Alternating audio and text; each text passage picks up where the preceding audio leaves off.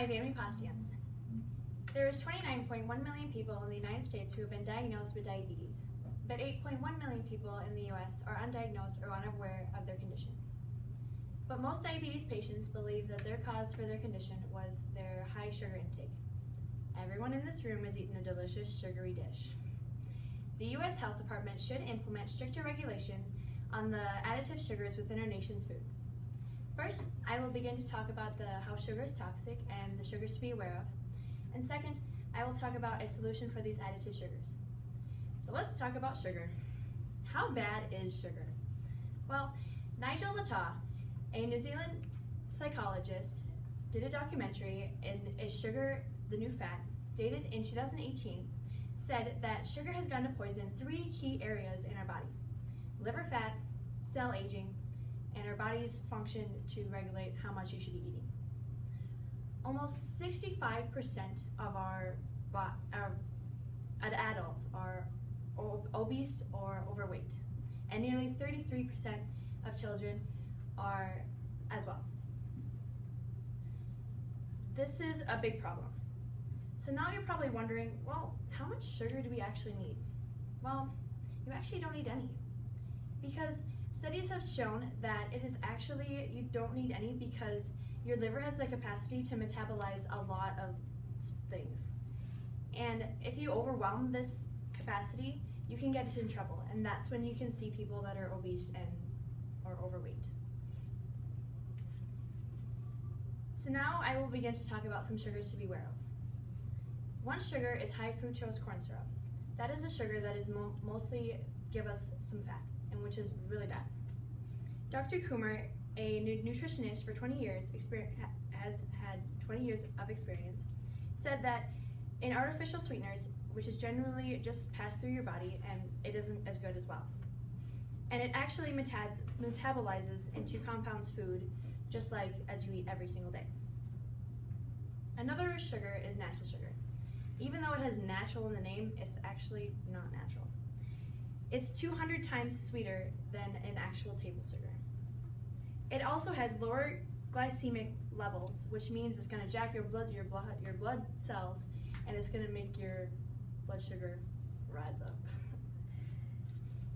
As you all know, there is a lot of excess sugar in fizzy drinks.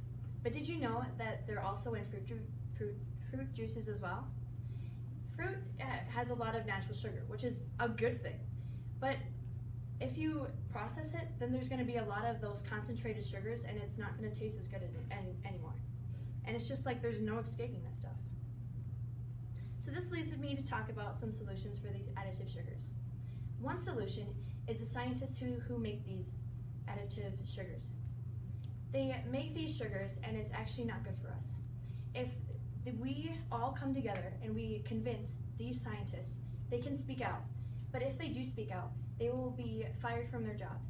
But if we help them decide and tell them that this is okay, then everybody can not be obese and not get overweight anymore.